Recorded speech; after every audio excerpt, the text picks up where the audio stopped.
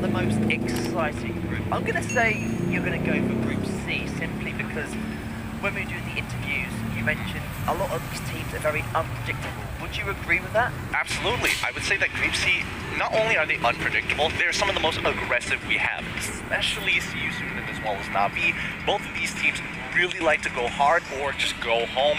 We're going to show you next, of course, day one, we have got some great matches taking place. So this is Group A, day one, of course, there's 6 games on there. Rafael, which one will you definitely be watching? Well, you're going to watch them all, but which one will you make sure you don't miss? Well, again, let's start with the very first one of the day. A very good matchup where we can see Blacklist International going up against Red CANIDS, where again, Red CANIDS, they have a lot of potential. I do want to see them do very well in M3. But as of right now, Blacklist International is a very big wall for the hurdle. Gideon, for people who are watching this for the first time, this might seem like a silly question, but I think a lot of people will be interested to hear your opinion.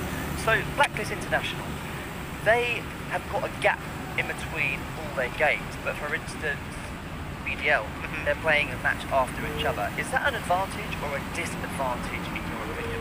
Well, look, a lot of teams have different play styles, you know, not one simple formula works for everybody. Everybody has different needs, and the same goes for these teams. Blacklist International, they could be a team that works off of a lot emotively, or sometimes they need to, you know, take a break, slow down, and then continue to progress. I think, you know, for that specific question, BDL and Malvinas Gaming, I'm both worried for them because we don't know whether they're momentum-based or do they need that break to succeed. Well, that is day one. Day two, I don't think anyone is going to miss any of these games. Lefel, is it a silly question to ask which game you're going to look forward to the most? It's ONIC versus ONIC, right? Well, ONIC versus... I have 2 games that I want to watch, but yes, ONIC versus ONIC. I'm pretty sure not just me, not just me, but everyone else as well. We want to see how the Filipino brand as well as the Indonesian brand, they're going to play with each other. But another shout out I do want to give is ONIC Philippines against Team TODAK, where TODAK, again, they play a very uncharacteristic style because sometimes their draft is a little bit all over the place. I want to see how they go up against ONIC Philippines. Gideon, which game do you think will be over the quickest? So many strong teams in this. If you had to predict one game that would be over the fastest, which one would you go for? Honestly, I think most people would say like, oh, you know, it's going to be ONIC versus VK. No, I think the ONIC versus ONIC game will actually be the fastest. Oh. Because I feel that once a team gets even the slightest advantage, it's a game over already. It's the first person who makes the mistake. Whoa. Interesting theory there. We shall see. That is day two. Some absolutely fantastic matches on.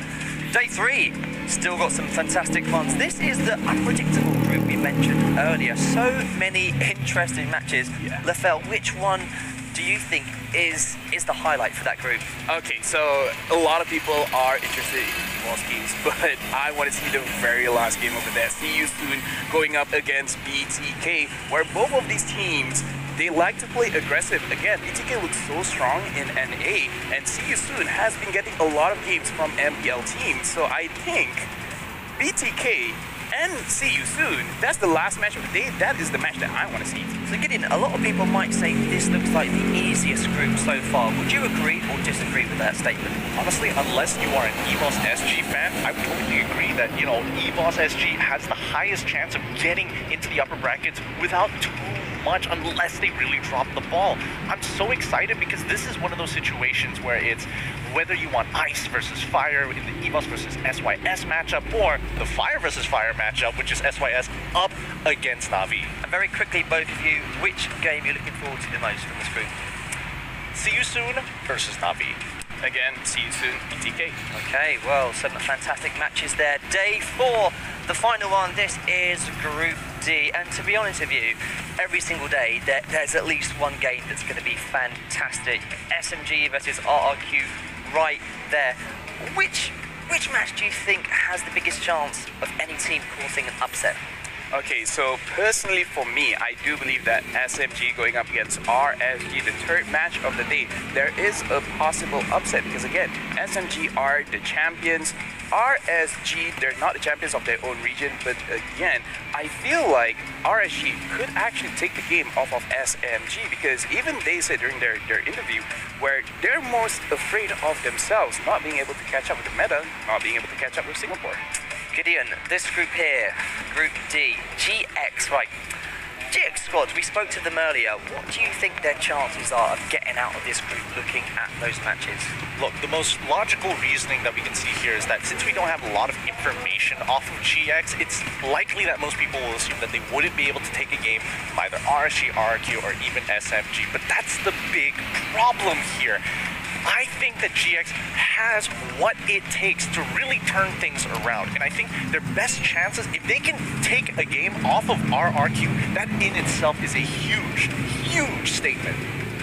Well, guys, it's been an amazing draw.